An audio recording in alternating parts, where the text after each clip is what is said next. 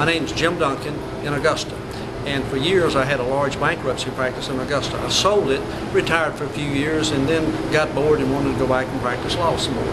I was trying to decide what to do, and I'd always enjoyed state court and some DUIs, so I decided to get back in DUIs. And I said, well, what's the best way to get up on it? I heard about Bubba's book.